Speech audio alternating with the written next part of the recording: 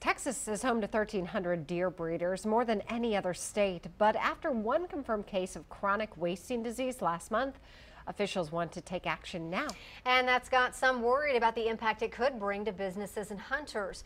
400 people are expected to turn out to a special meeting today at Texas Parks and Wildlife to find out what's next.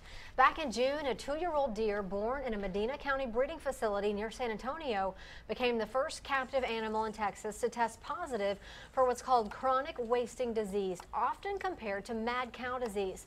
One option includes killing some of the deer at the facility where the 2-year-old deer was detected with the disease.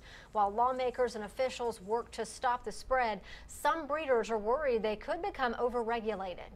Well, I think it's important to remember that while this is very serious and while it has very far-reaching implications, it's not a crisis.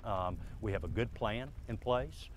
We have an expert team of epidemiologists and veterinarians, breeders and experts in the field that are helping us to conduct and assess the best risk management strategies, and I'm confident we'll get this right.